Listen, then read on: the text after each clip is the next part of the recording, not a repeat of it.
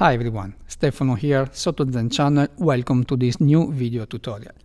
I'm working on a 3D animated short and I have a character wearing clothes and I want to have these clothes to be simulated properly in Blender, so I'm diving into this huge new chapter. I made few tests and I watched a lot of tutorials out there, and I have to say that Blender seems to be able to handle clothes simulation very well. However, it's very easy to get lost if you don't know how to do it properly, and especially how to organize all the modifiers that are involved in this kind of job. Because as soon as you try to do something more advanced than a cloth plane falling on Susan's head or the default cube, things become way more complicated. But in this video, I will show you a quite basic example that involves almost all what you need to know about cloth simulation and character animation. For the purpose of this tutorial, I animated this cartoonish guy here. He's trying to jump up and fly away Superman style, but probably there was some kryptonite nearby because, well, it didn't end perfectly.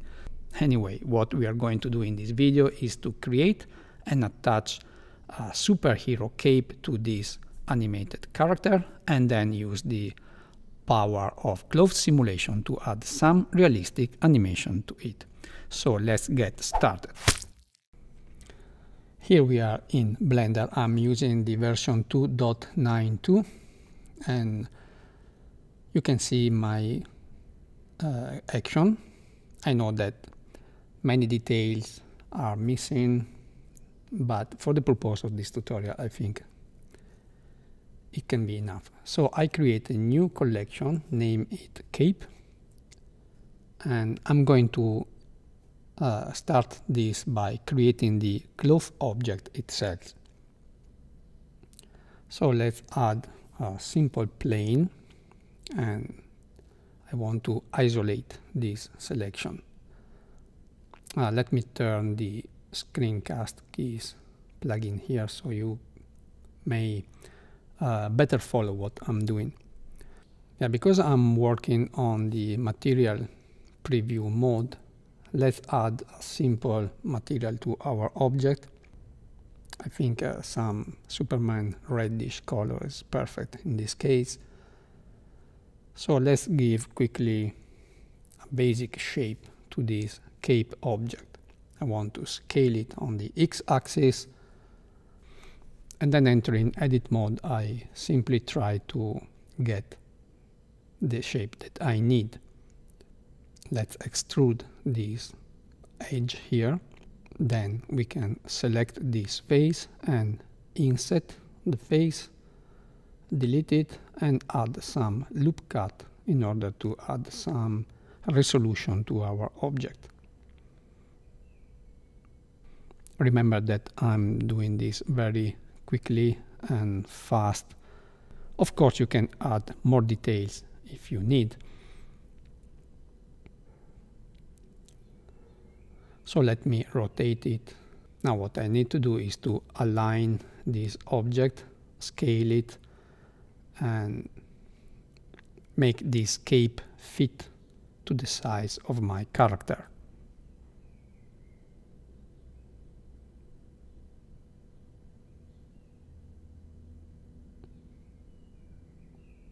I want his neck to be contained into this hole here.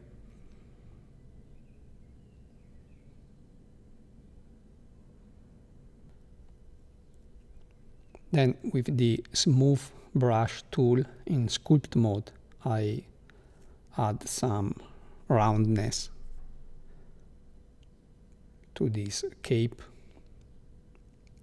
Nothing fancy, very, very simple. I don't want to add any kind of thickness at this point. We will do this later.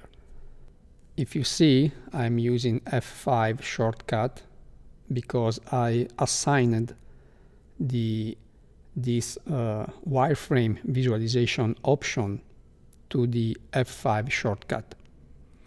So when you see the wireframe appearing and disappearing on my Blender, on my monitor, it's because I'm pressing F5, and you probably have to go and manually do it if you want to.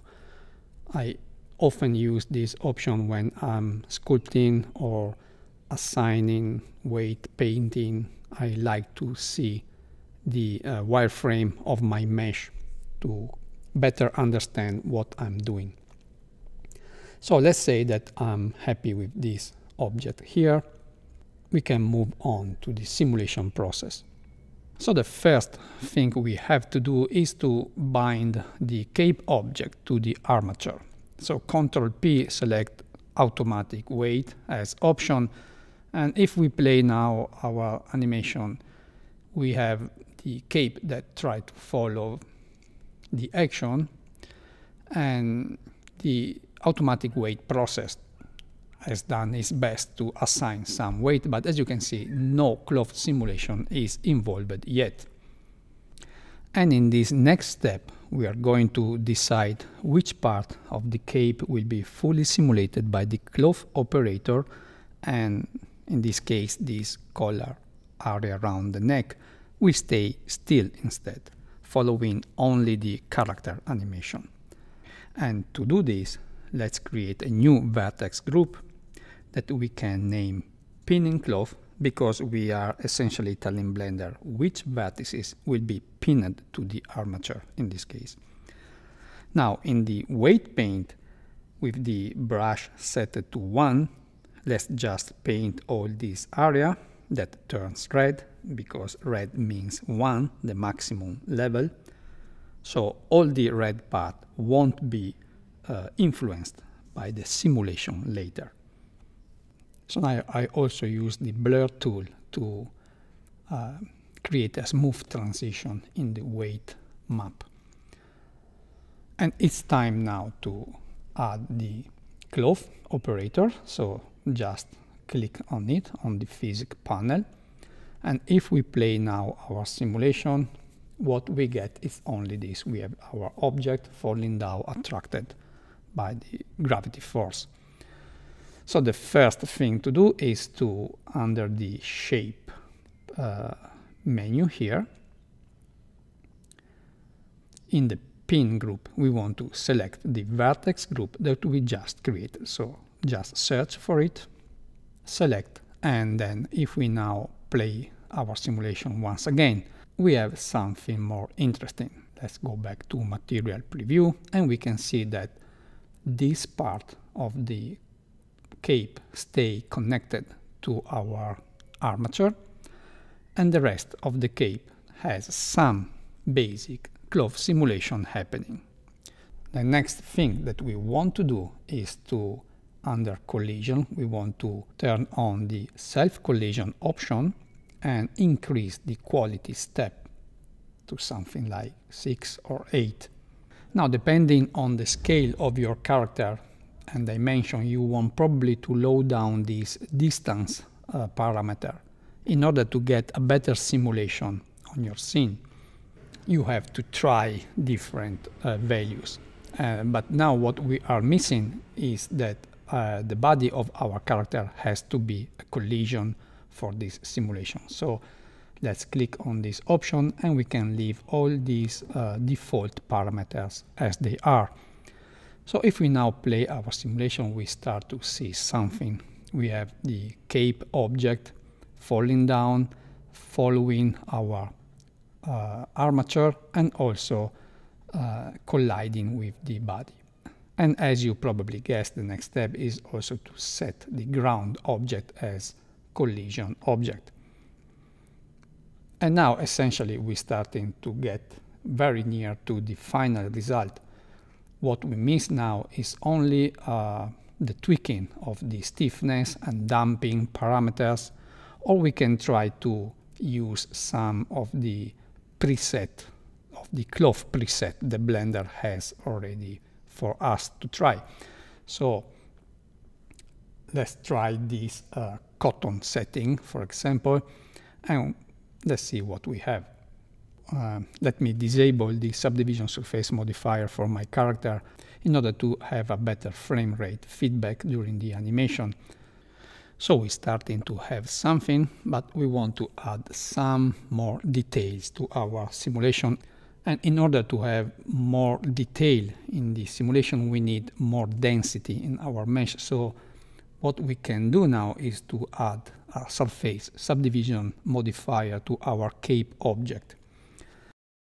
What is important to understand here is that the position of this modifier in the stack is important. For example, if we want this subdivision level to be added to the cloth simulation, we have to move it before the cloth modifier. In fact, if we now play our simulation, you see that our cape object looks way more smooth and behave more like a cloth object. And we can try the silk preset and see what happens.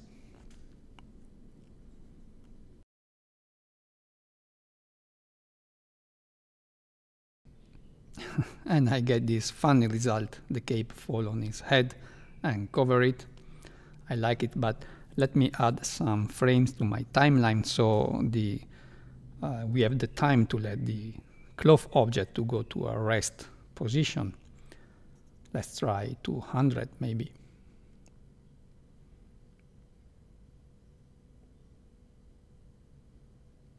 And don't forget that we still have to add some thickness to our object, so let's add a solidify modifier. We can check the even thickness and this high quality normals option here, and in order to work properly, also this modifier has to be placed before the cloth operator. And now if we play our simulation, we have the final result. So to recap what's happening here, we have our cape object that follows the armature modifier with automatic weights, then it's being subdivided by the second modifier, then a solidify creates some thickness, and finally this is simulated as a cloth object. But following the weight map painted to the pinning vertex group that we created, some vertices stay still and follow only the armature animation, while the rest of the object is actually cloth simulated. Hey guys, I really hope that you enjoyed this video, and if so, leave a like and a comment and let me know what you think. Don't forget to visit also my main YouTube channel SottoZen. There's a lot of animation and cool stuff there to watch, and if you didn't do it yet, please subscribe also there. As always, I will provide this entire Blender scene for my Patreons, so why don't you join my community and consider support and help me creating more of this kind of content in the future. Thanks so much for watching. I had a lot of fun, and I really hope to see you soon with another great video here on my channel. Have a great day, stay safe, and ciao!